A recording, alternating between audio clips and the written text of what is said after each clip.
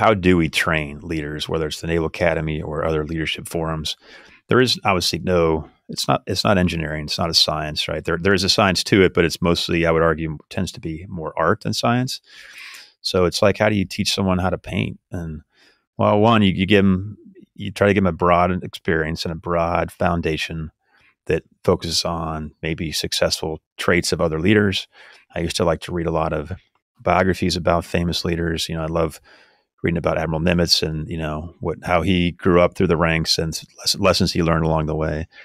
And so you're really just kind of building that base. And then I think it's important as a leader to understand too what your strengths are. There are, some folks that are more introverted than others, and they might lead in a different style. There's others that they're great communicators, and you put them in front of a crowd and they can get them to do anything they want. There's some that are very analytical and like the science and the math, and there's some that are more intuitive and they tend to rely on, understanding their advisors and making those kind of, and so, there's no one path or one right way to be a leader, and you have to stay true to what works for you.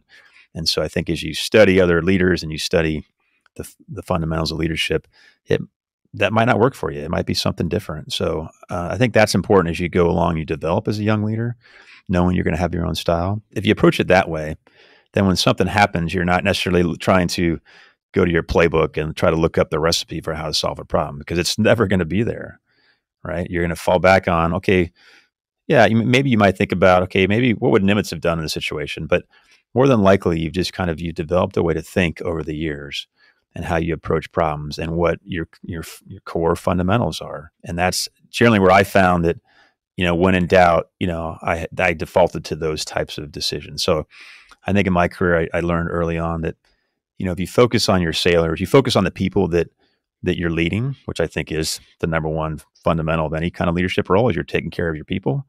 And if you take care of your people, then they're going to take care of everything else. But I found that, if you focus on that and you make sure when you make decisions, it stays true to that fundamental, you can really help drive a culture, and you can really, I think, build a superior organization. And I think of countless times when faced with a decision on a carrier, whether I was the XO or a squadron CO, and I always try to default to, now how, all right, I'm making a policy decision here that'll affect the command. How will the sailors be impacted? This isn't a give everybody ice cream candy kind of thing.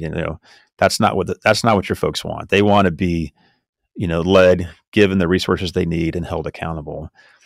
But if you're making an arbitrary policy because, example would be you have, one or two sailors get in trouble for something, right? They get in trouble because they came in after curfew.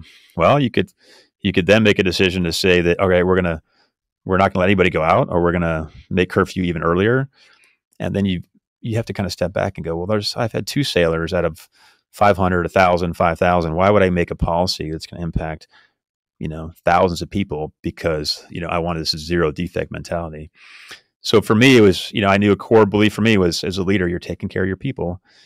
Let's think about how you're taking care of them. What would be the impact if I were to arbitrarily punish 5,000 or 2,000 or even just two people that work for me because of the, one or two that made a mistake. And that kind of helped me, I think, along the way. And I think with that, I built an effective organization. I was mindful of the impact of their time.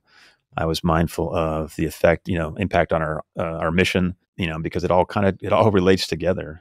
I think, again, leadership is science and art. There's a lot of art, and it's also very personal based on your own skill sets. And you have to always understand what your fundamental tenets are, which, again, I think personally is that as a leader, you're taking care of your people in whatever scenario that is.